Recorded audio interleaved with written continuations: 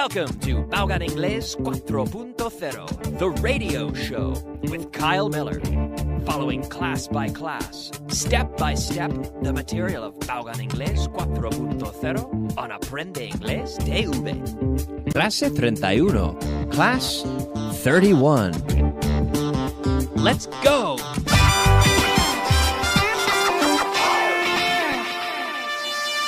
Beginner. All right, welcome back to Class 31. Welcome to Básico Inglés 4.0. Here we are for today, starting off with Class 31, empezando con un repaso, starting with a review of what we saw in the last class. We were practicing with the idea to hold and to carry. To hold and to carry. And yesterday I said to hold is essentially to, tener algo en mano, ¿ok? Pero to carry es llevar algo en brazos. We can carry a child, we can carry books, casi como cargar. When we have a heavy load, when we have many things we are carrying. But to hold is, I'm holding some papers. I'm holding my pen. ¿Ok? Cuando se trata de tener un objeto en mano, solemos emplear el verbo hold. ¿Ok? Y como ayer, vamos a practicar con un poco de traducción. Let's practice with some translation. Are you ready? ¿Listo? Are you ready? Okay. Translation, let's go. Translation. Está sujetando el bolígrafo. She's holding the pen. Eso es. Fitz lleva un perro. Oh, sí, es verdad. Fitz is holding a dog. Está sujetando un libro. He's holding a book. He's holding a book. Estoy cargando varios libros.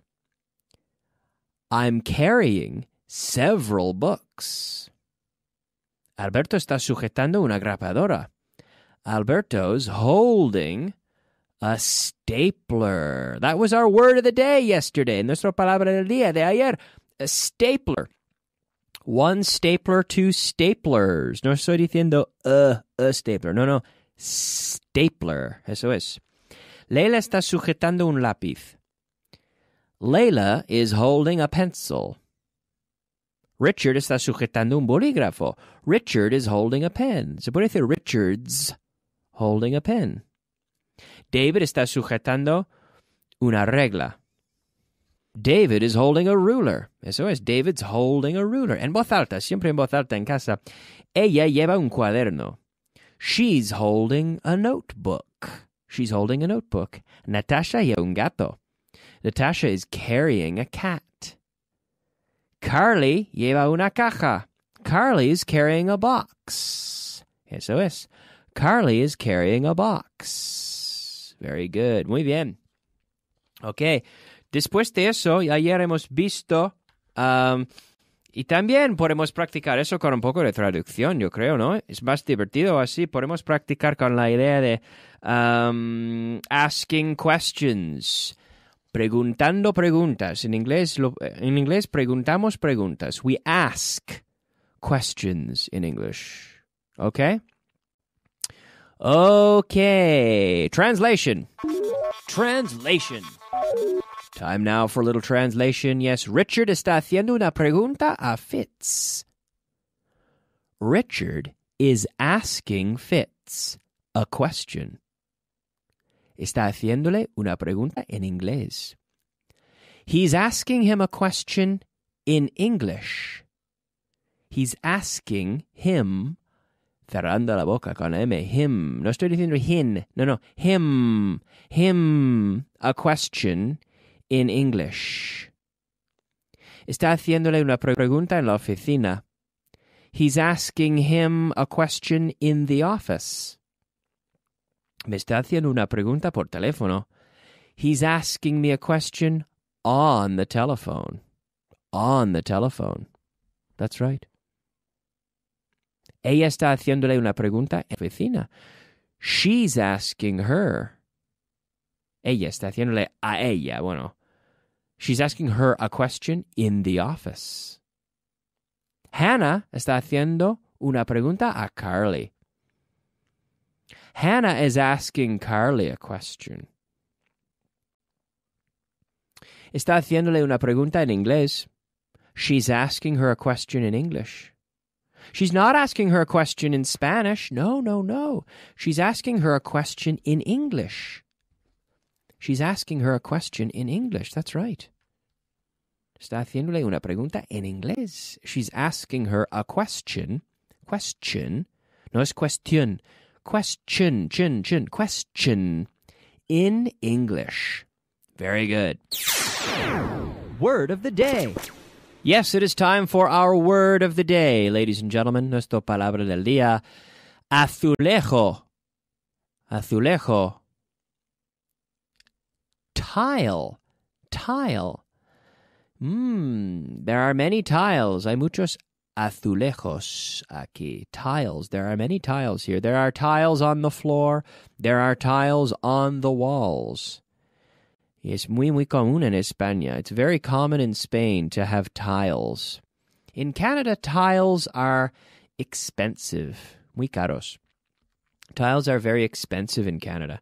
Most people don't have tile floors because tiles are very expensive in Canada. In Spain, you have a lot of tiles, and they're very beautiful. I love the Andalusian tiles that you see in Granada, in Seville. They're very beautiful. I like the tiles. It's something that is very typical Spanish, I think.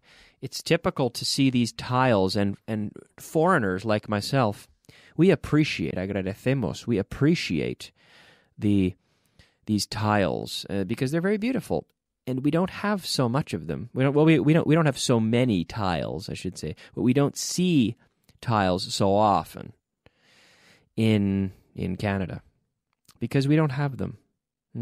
We don't see them as often. But I like them. They're beautiful. Tile. Azulejo. Or tiles, azulejos.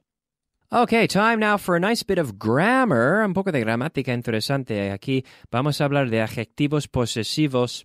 We're going to talk about possessive adjectives. Yes, possessive adjectives. En inglés, igual que ocurre con los adjetivos normales, los adjetivos posesivos nunca cambian. Así que my y your no varían según nos referimos a un objeto singular o plural. ¿Vale? So, my pen is mine because it's mine. Well, es mío porque es mío. It's mine because it's mine. This is my pen. This is my pen. These are my pens.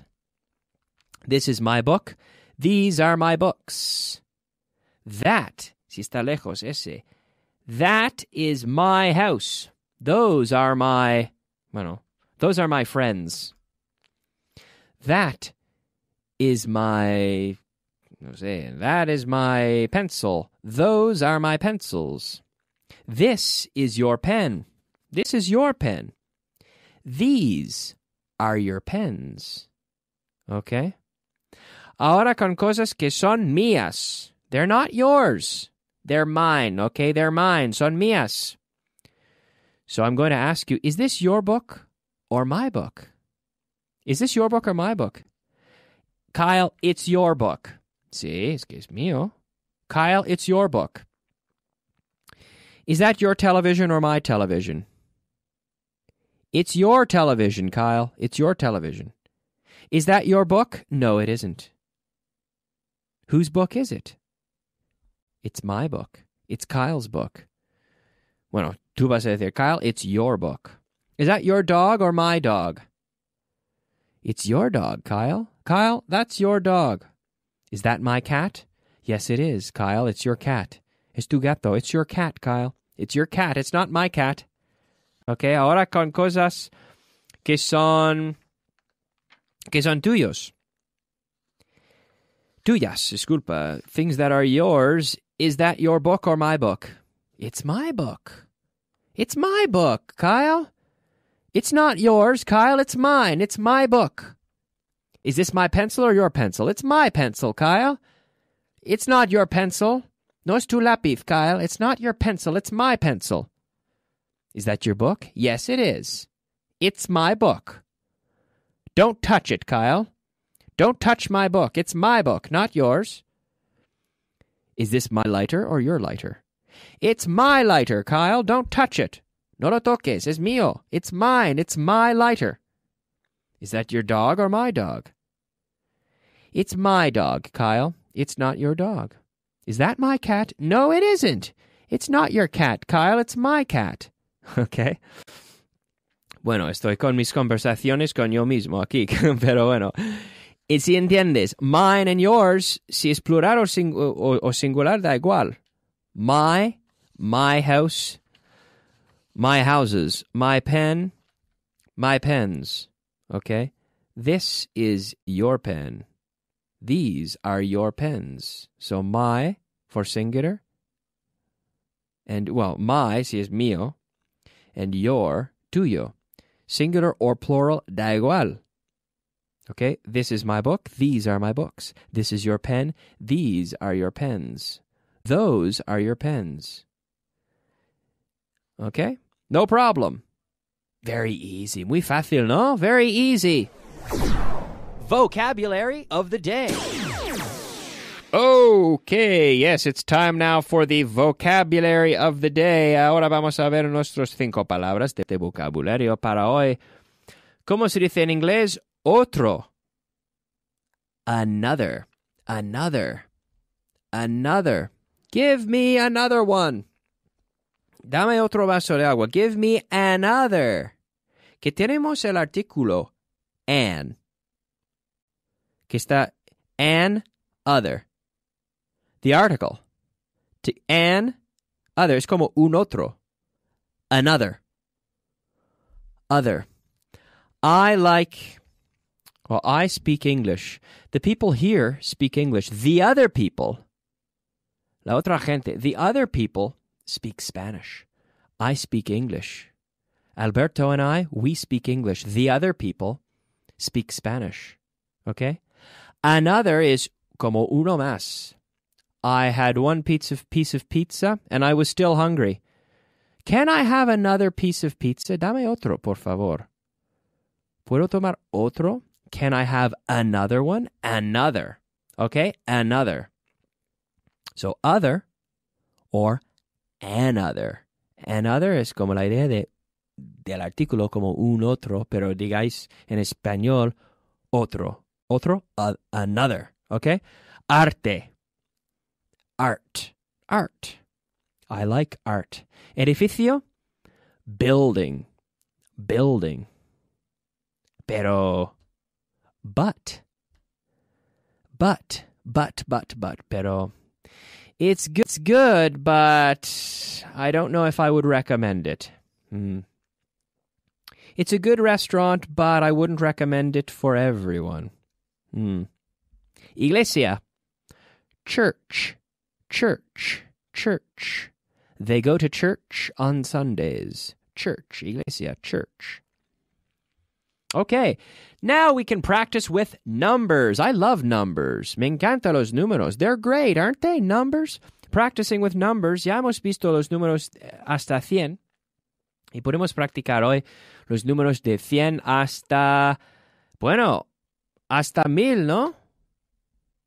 Sí, porque no es difícil. Cuando sabemos cómo pronunciar los números, son muy fáciles.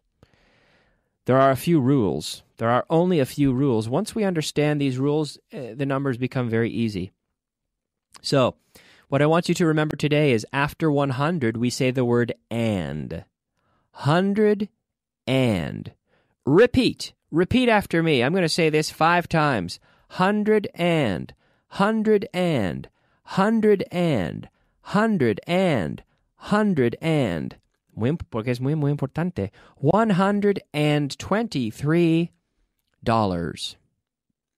$225. 657. Es siempre igual. 100 and 100 and Muy fácil. Es muy fácil. let's count from 100 to 120, okay? 100.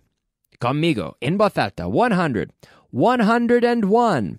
102. 103. 104. 105. 106. 107. 108. 109. 110. 111. 112. 113. 114. 115. 116. 117. 118. 119. 120. Eso es. 120. Okay, very good. Very good. So now I can dictate some numbers to you. Get out a pen. Saca tu bolígrafo. Y un poco de papel, a pen and paper. And write these down, okay? Are you ready? Te voy a decir 5 números. I'm going to read 5 numbers. 287. 153. 569. 212. 714. Very good. Did you get them all? Did you get the numbers right? Are you sure? What was the first number? The first number? 287. Very good. And the second number? 153. And the third number? 569. Very good. Muy bien.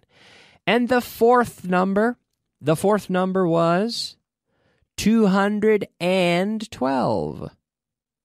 And the final number? 714. Muy bien. Very good. 714. Excellent. Okay, we're completely out of time. Nos hemos quedado sin tiempo. Time flies when you're having fun. Right? Time flies when you're having fun. It's true. Thank you for listening. I will be back tomorrow. I will see you soon. Keep listening. Keep listening to Baogan Radio. Keep listening. Listen to the intermediate class now. It will help you, okay? See you soon. Bye-bye.